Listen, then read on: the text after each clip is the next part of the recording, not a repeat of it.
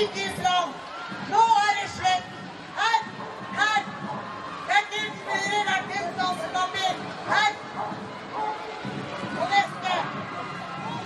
Opp mot 100 politifolk.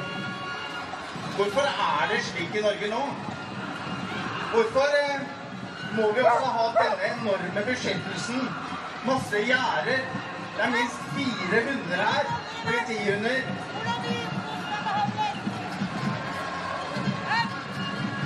Koranen inneholder også rett og slett så mye jævelskap.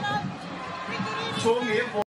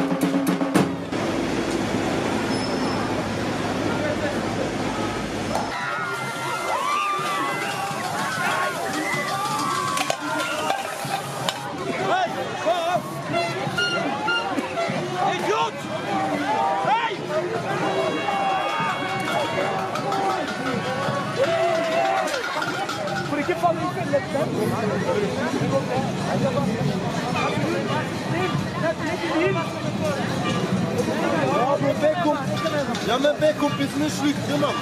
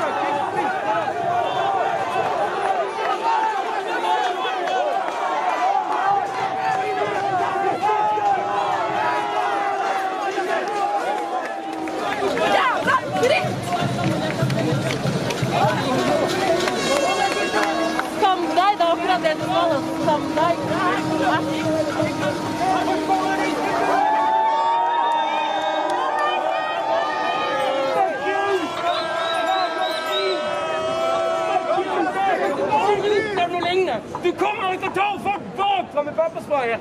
Helt utløse! Jeg så det på videoen, din dritt!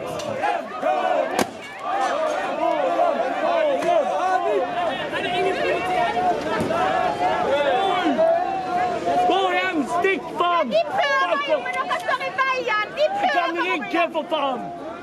Kanskje dere får vekk nå, så dere får lov til å gå hjem.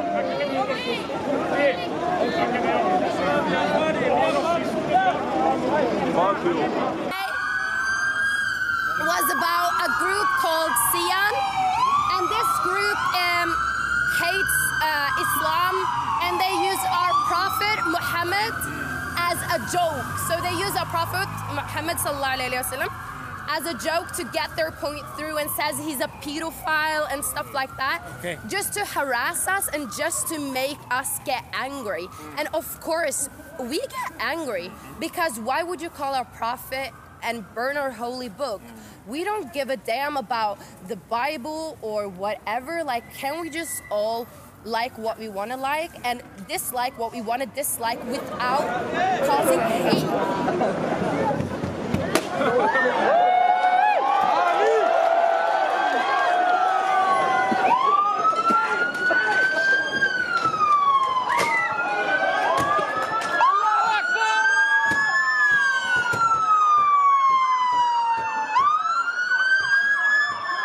Thank you.